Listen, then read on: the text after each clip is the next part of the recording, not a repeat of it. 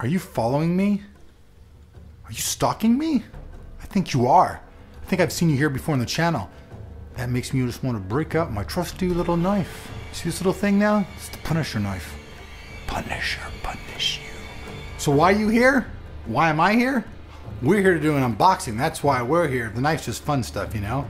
But today we're going to take a look at the Raidmax Seiran case. This is a brand new case from the folks over at Raidmax.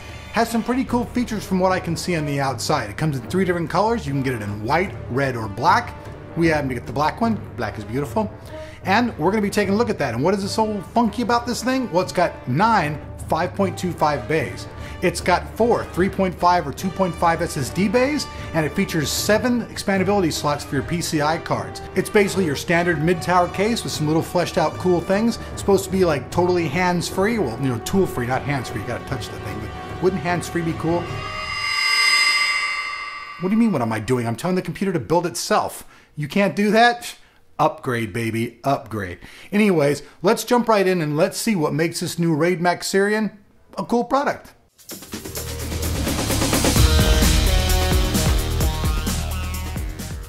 All right, so check it out, folks.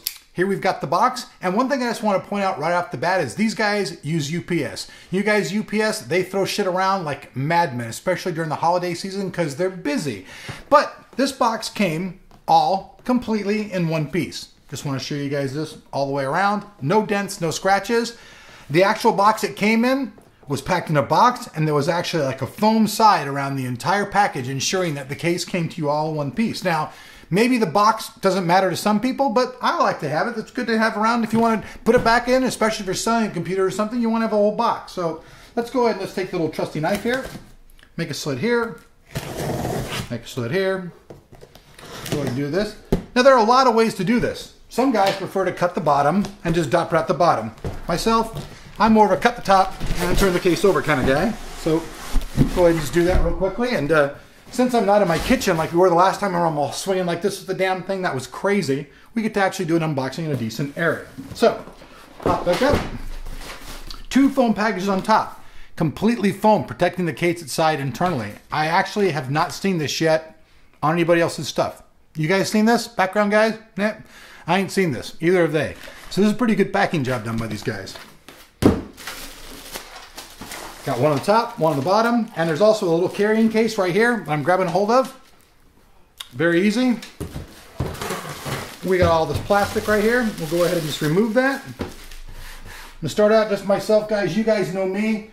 Rodney, he hates the motherboard tray. I hate sharp edges. We've all got our little tweaks. And so far, everything on this feels good and quality built. So we're gonna pop it around the front.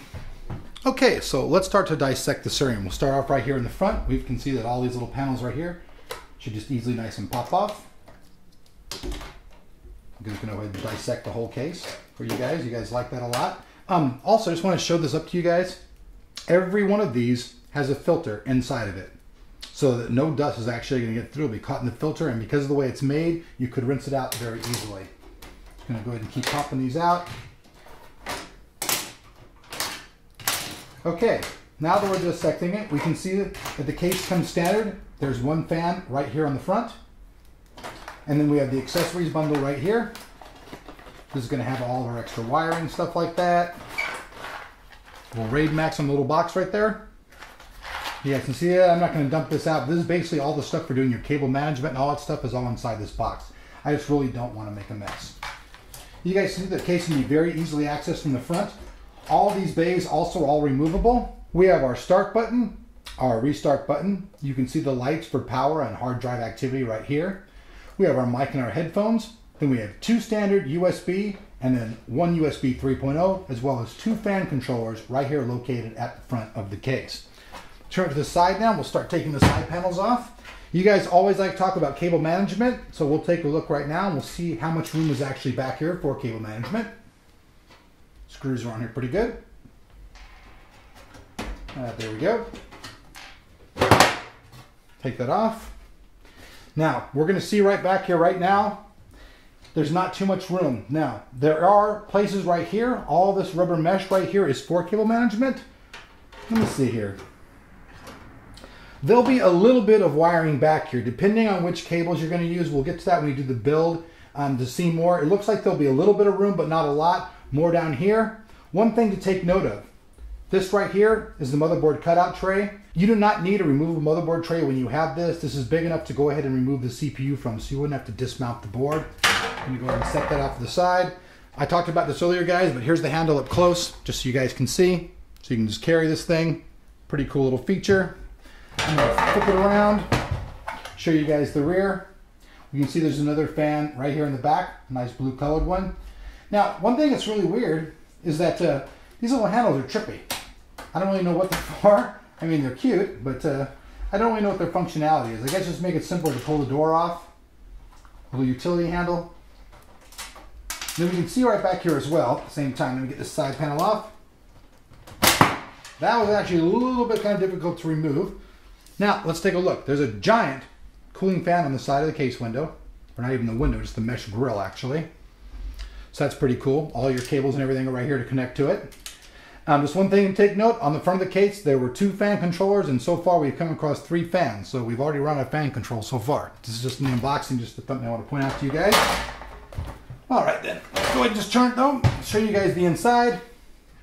Lots of room. I can feel it. Everything is quality made inside.